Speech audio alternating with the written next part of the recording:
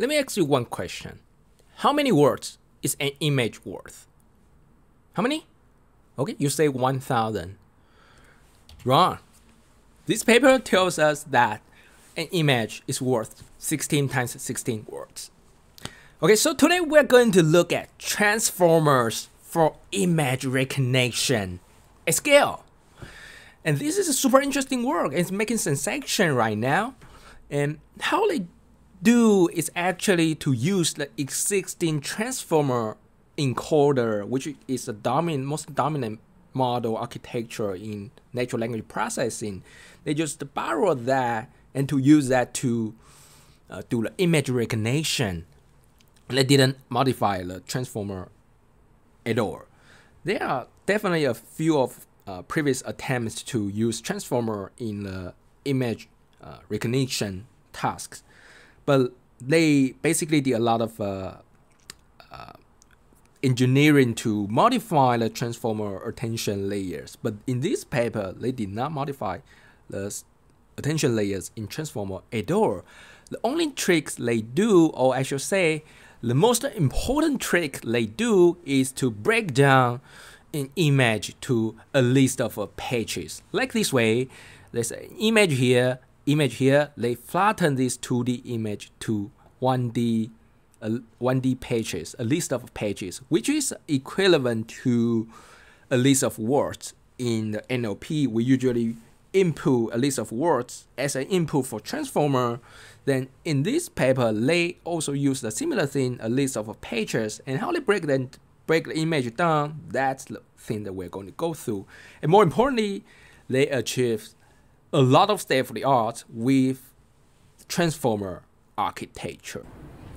By the way, I make deep learning explained video every week. So if you would like to receive more relevant videos like this, don't forget to subscribe. And your subscription is also my best encouragement to make more videos like this. Okay, so what's special about this paper? For me, it's super special. Quite special. So they use a standard transformer encoder to perform image processing tasks. The important thing is they didn't put any inductive bias to the model structure.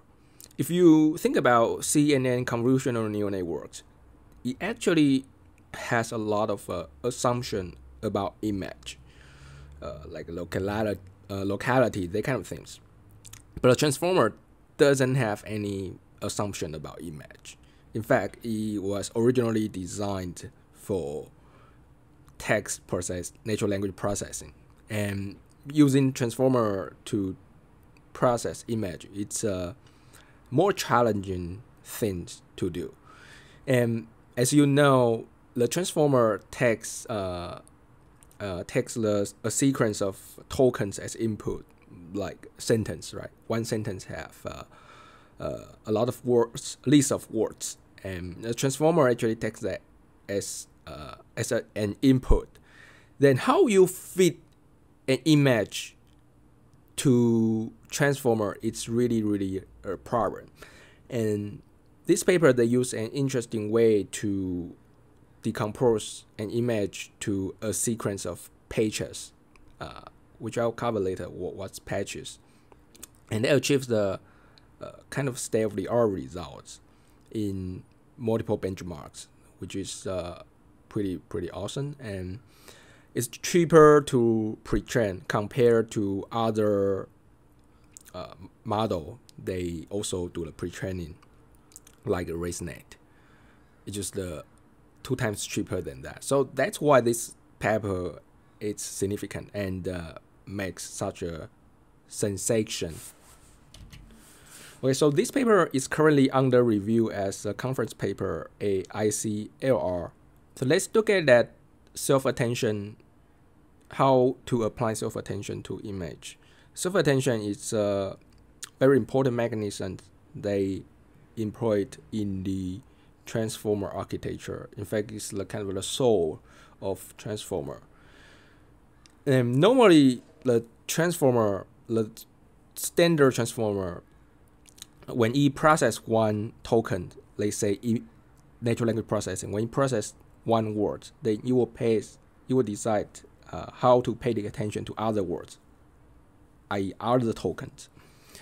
And to use this concept to image, the model transformer process one pixel, each pixel, then you attend to every other pixels. But the problem is you have so many pixels in one image. And this will just make the computational cost really high. And remember, the attention layer to the number of pixels or number of tokens is the time complexity to number of pixels or tokens is quadratic time complexity to the n square. So that's very expensive. If you have maybe 1,000 pixels versus 1 million pixels, then your cost will be tremendous difference. Let's say 100 versus 1,000, then your cost will be 100 times different in the self-attention layer. So previous work, it's not like never have people use transformer to process image. There are, but they mostly apply the spatialized attention mechanism. They only pay attention to local pixels. They don't pay attention to all pixels because this will be way too expensive. And they kind of methods usually require very complex feature engineering, and also you need to find a way to optimize for your hardware because it's just a spatial architecture. Doesn't like the transformer is well suited to GPUs, these kind of parallel processors. Okay, so let's look at how the vision transformer worked. Yeah. By the way, they call this transformer they used to process images, vision transformer. So how it worked? Firstly, they split an image into patches. Then when you have those patches are treated as the same way as words or tokens in natural language processing. And you will have the patch embedding layers, which is feed-forward layers. Then before you feed into the transformer blocks, then the sequence of pages will have their own vectors. So you have a list of vectors. Every page will be a vector. Then you will have a list of vectors as transformer input. So let's look at a picture, because a picture was 16 times 16 words. Vision transformer. You have let's say you have an image, and in this paper they break down an image to many smaller pages, and in the standard setup, each page consists of 16 times 16 pixels. So to understand this, let's say we have one image, then it's broken down to 9 pages.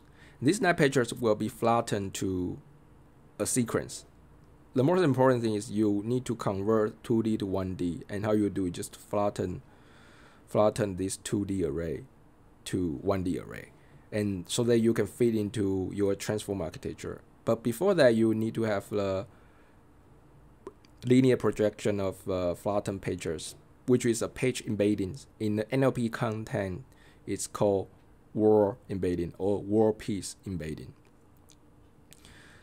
And you will also add a position embedding. Position embedding can be done easily, like you use a sine waves to represent different position.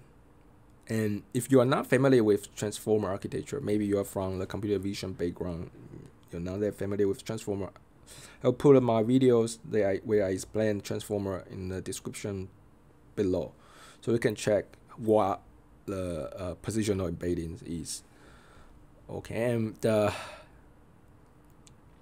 then feed this into the transformer encoder. The transformer encoder consists of a lot of transformer blocks, and one block consists of one set of attention layers and the two multi-layer perception, or two, you can say, before neural network.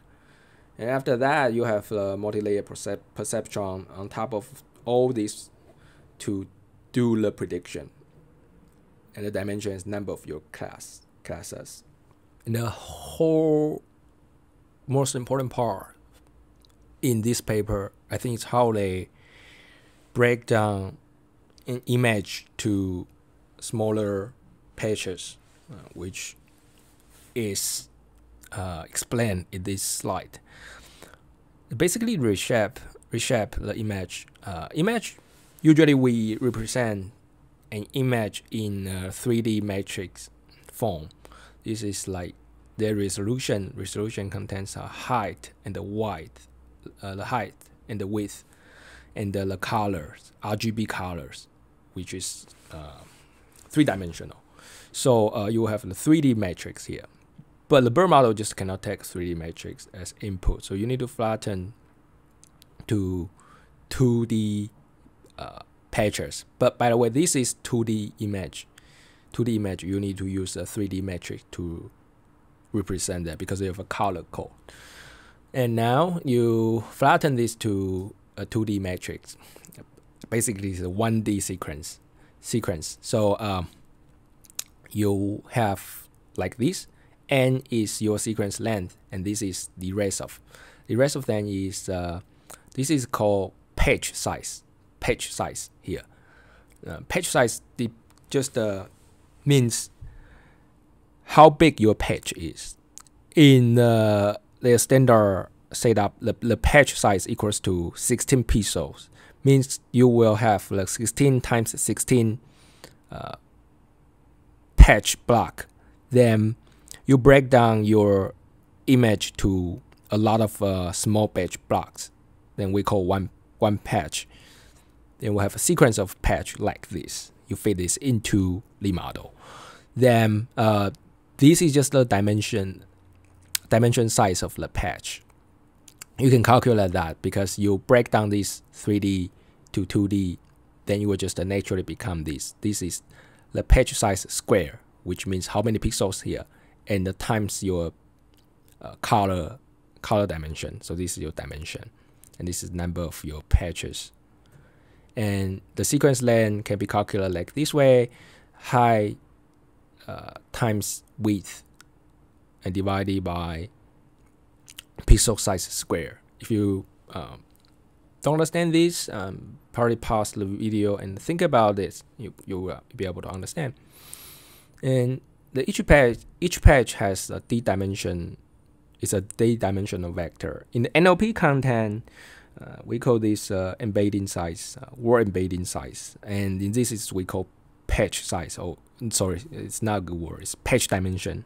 And in NLP we can call the word embedding dimension. So basically, this is how you break down the page, how you break down an image. Yeah, that's just roughly how you break it down. And just think about it. Before you watch this video, before you really read this paper, can you come up with the idea like this to break down an image? I think it's the most lesson that we probably want to learn.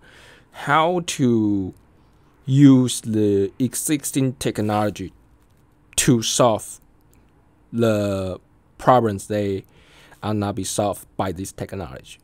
Like transformers, it's just always there, but not many people really apply transformer to computer vision, and this is why they can be successful. One of the reasons they kind of break down like this way. And definitely, it's not a designing factor. This is one very important component. Another component is you need to have a huge amount of computational power, which I'll cover later. This is really intense work. Okay, to use transformer, one tricky thing is how you end up represent the whole image, because In the transformer, you input this sequence of pages, then you will also have the output of the vectors to represent each page. But in an image, you maybe have 100 pages, and which means you have 100 vectors. And how you select those, how you use those 100 vectors to represent the image. You want to concatenate all of them. That's not gonna work, because if you have two different resolution images, they will have two different number of vectors. If concatenated, you have two different sizes of vectors. Then, therefore, you cannot perform classification. Your classifier will now have the fixed dimensional input. So how you do that? In the Burr paper, if you're familiar with NLP, there's a Burr which is also use the transformer encoder to pre-train large language models. And when they do the pre-training, they always put the classification token. In this work, they call it class token. This is basically when you feed a pages as input, you always prepend one classification token as your first page, like this. This is supposed to be your page number 1, page number 2, page number 3. But you also put a page number 0, which is a classification token. Then after the transformer, you have the vector for this one, vector for this one, vector for this one, and you will always use classification tokens representation to represent the whole image. If you are not familiar with this, I'm going to publish the Burr video, Burr explain video. I will also put it in the description down below. Probably will be published a week later. Then you use this vector to perform your classification task. Okay, so another important component is positional embedding, because if you don't put a position information to your pages, you probably not know, like this page, where this small image block actually located in the whole image. You will not know. Because it can be like in the middle, it can be maybe on the bottom right, but in fact it's on the top left. So if you don't know their relative relation, then you will not able to assemble the whole picture of the original image, right? So that's why positional embedding is important. In the transformer model, they use the fixed positional embeddings. They basically use the sine waves to different wavelengths of sine waves to represent different position. And they also try 3 different ways to present positional embedding. So the first one is to use the 1D dimensional. It's basically exactly the same as what we normally use in NLP, which is to give the spatial to treat this as a sequence, a 1D sequence of pages, and give a spatial ID to every different position. For example, position number 1 will give you a spatial ID. Position number 2 will give you a spatial ID. So when the model processes this token, it sees this spatial ID, then it will know that it's actually position number 1, it's actually position number 2. And another way is to use a 2D, because it's 2D image basically. So they use a 2D dimensional positional embedding. So how they implement this, they have 2 embeddings. One is called x-axis embeddings, another is called y-axis embeddings. So each of them have the half of dimension compared to this one-dimensional embedding, for the embedding size. Then after that, they concatenate these two different embeddings into one, so they will have the same size vectors as the 1D dimensional positional embeddings.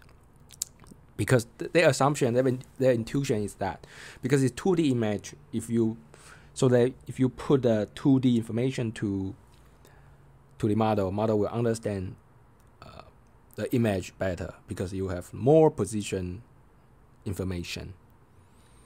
And last one is they use the relative, basically is to tell the model how far these pages are from each other. They put this kind of information to the model, then the model can kind of learn. And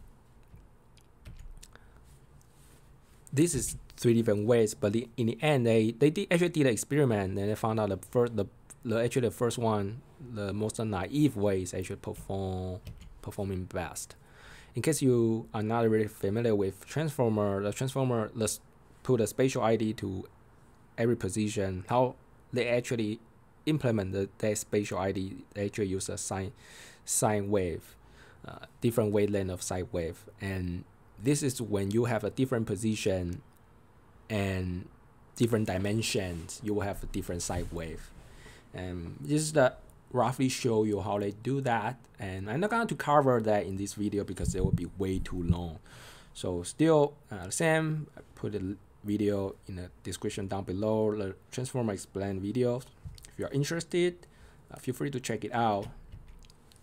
So let's see how they, some more detail about how they do positional embedding. They add a positional embedding, basically is the fixed one, use a sine wave. I believe they use sine wave. They did mention in the paper, but I believe they use a sine wave to represent a spatial ID for each position. And this is now learn embedding. This is just a pre-design. Already use the heuristic to tell the model what positions should be what, and model will figure out it really fast when he sees basically this ID means position 1, right? This ID means position 2. Another one is they don't put any heuristic to the model. They let the model to learn that. And actually, transformer model, transformer paper, the original paper also try this learn positional embedding, but it does not yield a good result. And another method is they use a slightly different way. They use a layer share embedding. Basically, every layers they have one share embeddings, and this one is like positional embedding at the beginning of each layer. So you have a lot of different layers. For if you have 12 layers, you will probably have 12 positional embedding layers, and this one is one positional embedding layer. They share across all the layers, slightly different. If you're interested, check out the paper's appendix. They have more detail about that, but I can just tell you, in the end, they selected this, which is conceptually simple and just works better. This is the experiment they do, and they use the vision transformer, the base model, with page size equals to 16. This is page size. Then evaluate on the ImageNet 5-sharp linear. And as you can see, the first one is basically the baseline, is to train a model without any positional embeddings, which is insane, I would say. But it kind of still has a quite good result, I would say. 61. I'm not really sure how this compared to the rest, because the 0.03 difference, is that big or small? Because I'm not that computer vision person, I cannot tell you. And for 1D dimensional embedding, which is the old default in this paper, actually has the very good result. And if you use the learn embedding layer to share across the layer, then so this is the positional embedding type, and this is for this column, for this axis. For this axis means how you structure embeddings. You want the embedding to be the predefined one, or you want it to be learned, and how you want it to learn. You want it be learned every layer. In every layers you have a lot of different positional embedding layers, or you want just one layer and they share across the layers.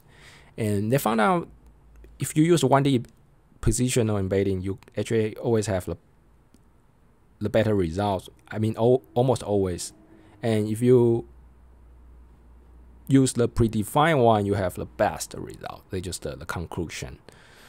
And for the 2D dimensional embeddings, position embeddings, it's just not performing better than the 1D dimensional embeddings, which is a little bit strange because you probably would think it's a 2D image. If you put a 2D information, it should be better, but it's just not the case. So that's why they end up using 1D dimensional embedding with the default. Okay, so that's all.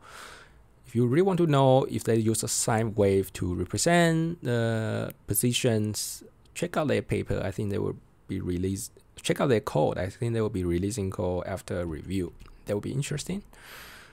Okay, as for the model architecture is very simple. It's just like the transformer. So transformer has the first layer. Maybe let's look at this picture first. You have the patch embeddings, embedded patches, which is you have a vector for your d-dimensional vector for your patch.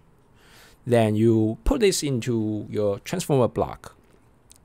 You do the layer normalization first, then go to the self-attention layers. And after that, you will do the layer normalization again and 2 multi-layer perceptrons. Then one thing you need to be aware of, there's a residual connection in the self-attention layer and the multi-layer perceptron layers. Okay, so this is the math. If you write it down into the math, you will see this one. Basically, in first layer you have positional embeddings, and your tokens, your patch vectors for your vectors for each patches, and plus with your positional embeddings. Then you go these to the layer normalization and the self-attention. Then residual connection. Residual connections are your previous input plus your new input, new output. Then you have the new output.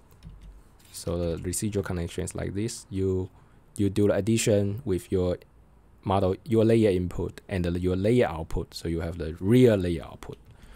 Okay, and this is the multi-layer perceptron layers. You have 2 layers basically. Then do the same thing, residual connection, layer normalization. End up you have the representation for this patch, for this block. Then you have a lot of transformer blocks, or we can call it layer, whatever. So this is the concept, and definitely if you really want to go deep, I think you should go deep. Check out a transformer paper or transformer videos. The foundation is very important. Okay, so another way is hybrid architecture, because previously we use the patch embedding to learn the representation of patch, and actually there's a better way to represent a patch, which is to use the residual ResNet. ResNet, they basically train the ResNet and use the early layers representation of the ResNet, because when you train a ResNet, you will have the feature maps in each layers, and they just treat this. They input a raw image to a ResNet and calculate 2D feature maps, and you have a lot of 2D feature maps in a lot of layers, in each layers, and they only get the 2D feature maps from the early layers, then treat that as a 2D image, but it's actually 2D feature maps. They flatten this into a sequence, so you have pages. So in these pages, you already have, it's not a raw image matrix, it's already the feature map. So you can just use this vector to represent a patch. And how they do that, the patch size, because the feature maps in the ResNet is already 1 pixel in this feature map, it already contains a lot of pixels from the original image. So you don't need to have the big patch size to include enough information. So that's why they set the patch size equals to 1 pixel in the feature map, in the ResNet feature map, because they already contain a lot of pixels effectively. So they fit this into the transformer, vision transformer. So this is how they call hybrid model. Okay, then we want to look into the pre-training and the fine-tuning. That's a little bit tricky part. When you do the pre-training, it's not like Burr use the self-supervision to do the pre-training, but usually in a computer vision, computer vision, they use supervised learning to do the pre-training, which means usually train on an ImageNet, which contains a lot of images and a lot of different classes. So you do the classification as pre-training, and pre-training on a large data set like this on ImageNet. Then when you want to fine-tune your model, you definitely need to remove your prediction layers they train on your ImageNet, because ImageNet usually maybe have 1,000 classes, but in your downstream task you have 10 classes only. So you need to remove that prediction layer and attach a prediction layer that you need for your downstream task. This is very straightforward. So it's pre-training and fine-tuning. And the tricky thing is, usually doing the fine-tuning is definitely good if you can fine-tune this on a higher resolution network. And for the transformer architecture, theoretically, you can have whatever sequence length you want, just up to your memory constraints. But the problem is, when you do the pre-training, we already previously mentioned the positional embedding, right? Positional embedding basically means you give every position unique ID. Let's say we always train on the image they have.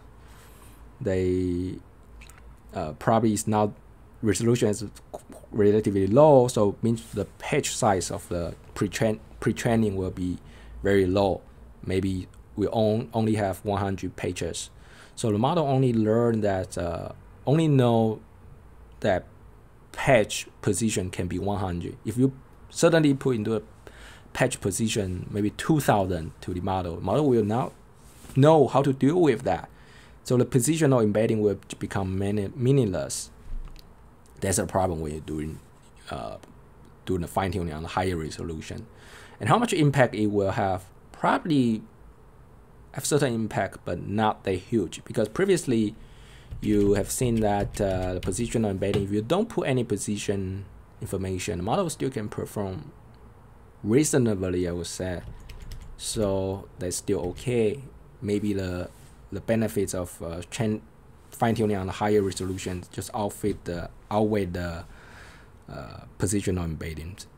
Okay, so when you keep the page size the same, when doing the fine-tuning, you have a larger sequence length, because your image just have more pixels. More pixels with the same page size means more pages, means more sequence length, and more sequence length means you need more positions to encode.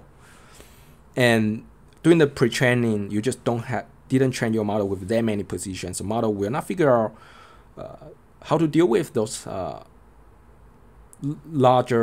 higher position numbers. So you just lose the meaning of the pre-training. But still, doing the fine-tuning, model can pick up that, but just pick up very slowly because you don't have that many data points. You will see how they run a different size of model on different size of data sets. Okay, so here are the model variants. Basically, Vision Burr base model with 12 layers, Vision Burr large model with 24 layers, and Vision Burr huge model with 22 layers. This base model is very similar to Burr base model, and this is very similar to Burr large model in terms of number of layers, number of parameters. Basically, very, very close to that. And the comparison to the state-of-the-art results are here. In ImageNet, the state-of-the-art results is achieved by noisy student. Basically, is a efficient net L2, and its performance is 88% accuracies, and just unfortunately, even the best performing Vision Bird model cannot defeat a noisy student, but it's very close to it. And ImageNet Real L is another data set. The Vision Bird huge achieves the state-of-the-art result. And for the CIF AR10, it achieves the state-of-the-art results as well. And by the way, apart from the ImageNet, the all state-of-the-art results are achieved by BITL, which is a ResNet architecture-based model. And so even like for the CFAR 10 and CFAR 100, the Vision Bird large model already achieved the state-of-the-art results. And if you scale up the model size to huge, it's further advance the state-of-the-art result. So it's very impressive. And here is also how they achieve the state-of-the-art results. And generally, the Vision Bird huge model performs better than the Vision Bird large model, which is totally expected. And the tricky part, the most important part comes here. The number of the compute resource you need to use to train your model. Basically, pre-train compared to the different architecture of models, they pre-train on the same data set. I think they average the kind of things here, or they add all of them. So here is the number of TPU, number of days that you need to train on the TPU. The lower the better, because means your model is more efficient in learning. And here is the state-of-the-art results. There is most powerful model, which is Vision Transformer. Only need to train on TPU for 2,500 days. And on the contrary, those ResNet and efficient nets, they need around 10,000 days, which is crazy. And even like 2,000 days on TPU is already crazy, because TPU is very powerful. TPU v3 is very powerful. So that's why I say this is a very expensive experiment. It's really unforeseeable for small institutes or like a university to run this kind of experiment. It's just too expensive. But improvement is already here. If you just train a Vision Transformer large, you only need to have train on the TPU v3 for 700 days, which is significantly lower than the previous state-of-the-art, which is like 10 times lower. 10 times to 15 times lower.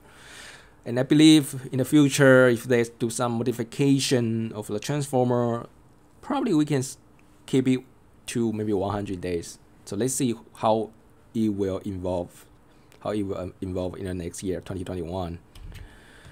And here they also train the different size of model on different size of data sets. And you can see ImageNet is a smaller data set, and this ImageNet 21K is a medium sized data set, and JFT is a gigantic data set. And if you train on a smaller data set, the ResNet BITH basically perform better than Vision Transformers in every cases. But when you scale up the data set, the Vision Transformer started to outperform the ResNet model, which basically outperform a lot. And the Vision Transformer achieve the best results on JFT 300 million. And by the way, because they train those huge model like vision transformer, large, huge, on a smaller data set like ImageNet, so they employed very strong regularization skills like learning rate decay and dropout, and another one I forgot, but they basically involve 3 regularization skills, but still model still cannot perform too well. But just how to solve the problem, scale up your data. You just train the model, pre-train the model on larger data, then problem solved. This is the phenomenon that we often see in deep learning, right? Okay, so this is another experiment. They basically train those models on different portion, different size of JFT. They train on 10 millions images, 30 millions, 100 millions, and 300 millions. And you can see the ResNet architecture perform better than the Vision Bird when you train on a smaller size data set. But when you scale up the data set to 300 million, it just underperform the Vision Bird large. And what makes this difference? Their assumption, and I think it's very true, is that because ResNet consists of basically it's made of convolutional neural network, and convolutional neural networks basically have a lot of assumptions about image. So this kind of inductive bias will just help your model perform better when you have the smaller size of a data set, because you put more prior knowledge to the model.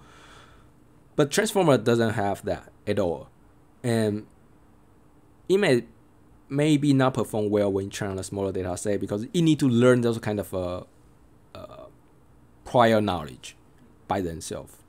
But when you scale up, you actually learn those prior knowledge about the world, about images, and you even learn better, right?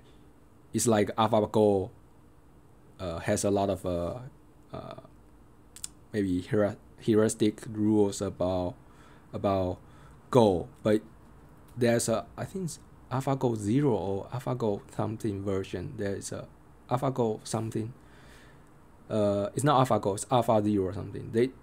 Which it doesn't have any assumption about Go, but it still can perform much better than AlphaGo. So that's the kind of a trend in the deep learning you will see from time to time and more often.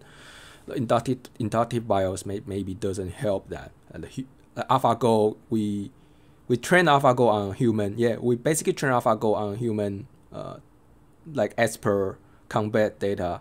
But AlphaGo 0 just doesn't train on the human data at all. It just play with itself to do a self-play, and eventually learn a lot of knowledge that we human never discovered before, and which I believe this vision transformer also learn something about images we didn't really understand that. So I think that's why it's so interesting about deep learning.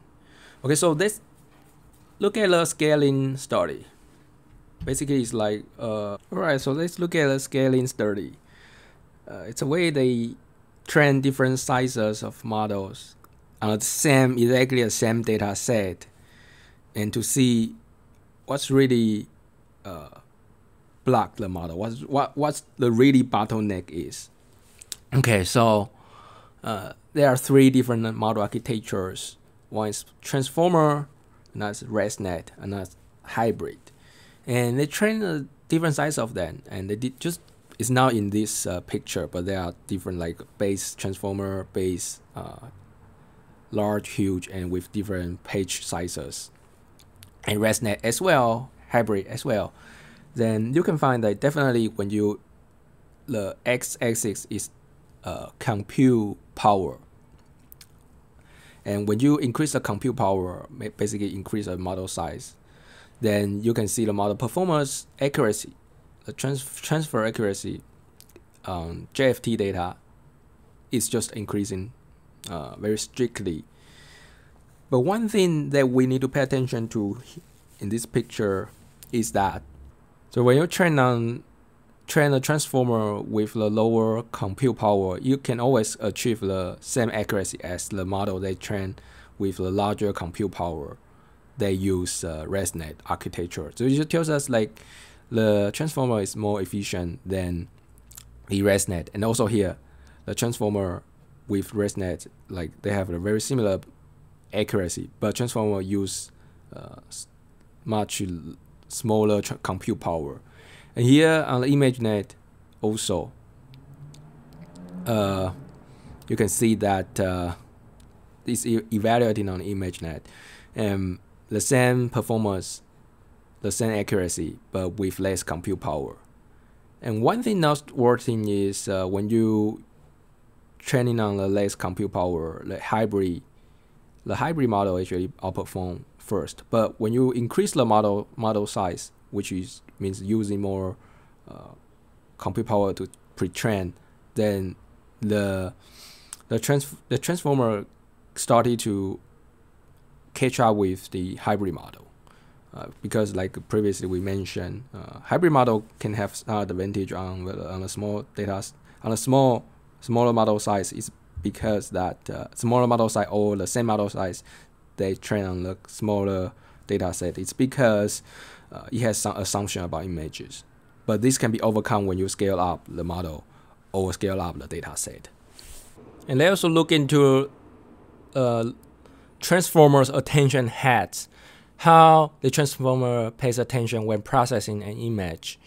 And they found out when some attention heads attend to small regions of an image, and some attention heads pays like global attention to the image.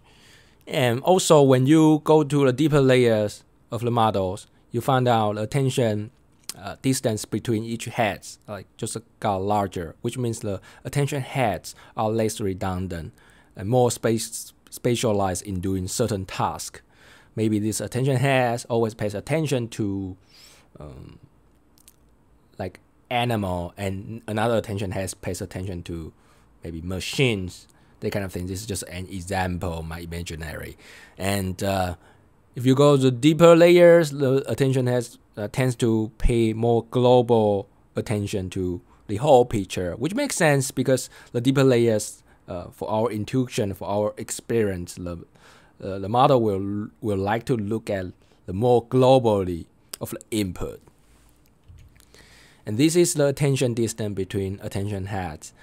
It's like if you go to the deeper layers here, the more layers you look at, the deeper layers that you look at, the larger attention distance between attention heads it is. So it makes sense. Interesting finding as well. And they also use the attention.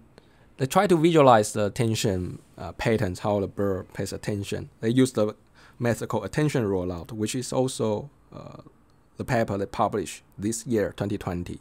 And I also have a video explain attention rollout paper. It's a very interesting paper and super important in terms of understanding attention in the transformer architecture. So I would highly recommend you to check out that paper. Super interesting, all the videos I made.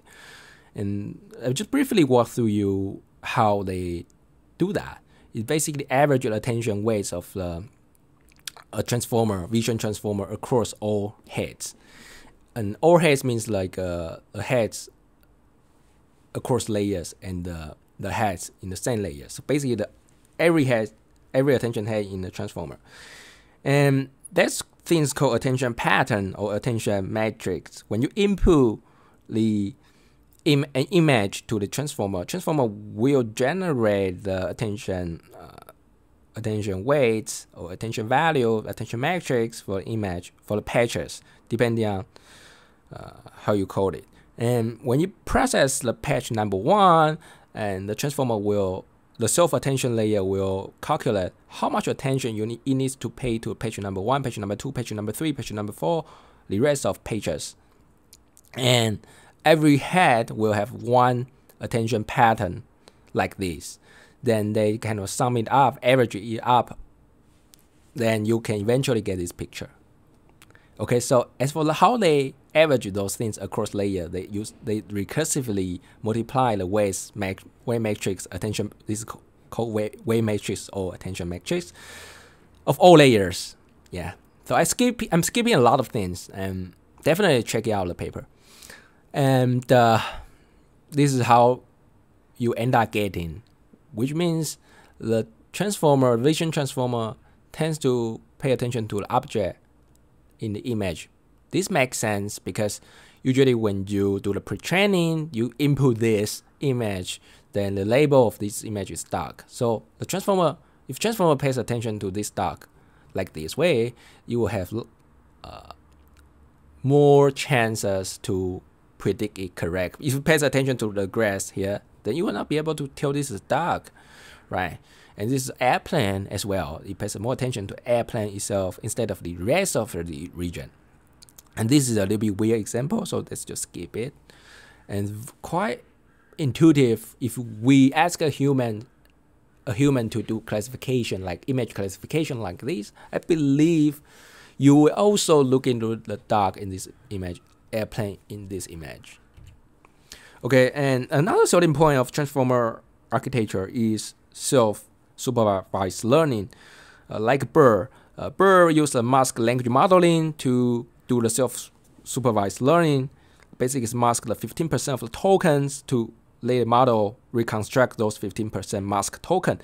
And in this paper, they also try to use this approach. They call it masked patched prediction. Quite interesting. They basically corrupt, or you can call mask 50% of the patch embeddings, and then the model to reconstruct those patch embeddings. But you may ask, the embedding is kind of a continuous value. How do you reconstruct that? So there are a few ways in the ASR domain. They also use BERT to do this kind of self-supervised learning. They quantize those embeddings. It's kind of, maybe you call the audio snippet embedding or something, I forgot the name, and they quantize that so that you can predict that. You can use your soft prediction layer, softmax layers to predict that. In this case, they don't use that. They just try to predict the color, the mean color of the patch. Basically, there are 512 different colors, and your patch will be one of them. It's a mean color. And if you predict correctly, then you reduce the loss function. You predict incorrectly, you increase the loss function. So by doing the backpropagation, you can pre-train your model, and that's interesting. So that they do the self-supervised learning on the ImageNet, and they found out if they do that, it's 2% better than just training from scratch on ImageNet. But still 4% behind the supervised pre-training. So still have some way to go, but I believe in the future, maybe this kind of a mean color prediction is not the most optimal way. I'm quite sure this is not the most optimal way. There definitely will be some other way, like quantization of the embeddings. For you to do the reconstruction or constructive learning to predict if this embedding is from the original image or it's the random image. So the constructive learning seems like a good candidate for the future work, and I believe they are doing already. So let's just wait for a few months. We will probably see another vision transformer, and brings us more breakthrough, and with just a self-supervised learning. I am quite confident this will happen in the next year. Okay, so the summary of this paper is they use a standard transformer encoder without using any inductive bias and achieve a lot of state-of-the-art. And how they do that, they use image, they feed the image as a sequence of pages. Then we can use the NLP technique. We just treat this a sequence of pages as a sequence of words. then we can do everything we already have. We can apply everything we already have in NLP domain to computer vision. This is kind of the reverse import. Usually it's like NLP use the techniques they existing in the computer vision to improve NLP models, and now it's like computer vision borrowing something that already in the NLP for a few years to improve their results. So good to see this kind of cross-domain improvement, cross-domain interaction happening. And more importantly, it's cheaper to pre-train because there are already a lot of different ways to pre-train on ImageNet, self-supervised learning, self-supervision pre-training, but it's not that efficient. And this vision transformer just makes it more efficient. So yeah, that's all for today's video. If you have any thoughts and a comment or what you want to see in the future, leave in the comment section down below. If you enjoyed the video, give it a like and don't forget to subscribe for more relevant deep learning videos like this. And other than that, take care. Until next time.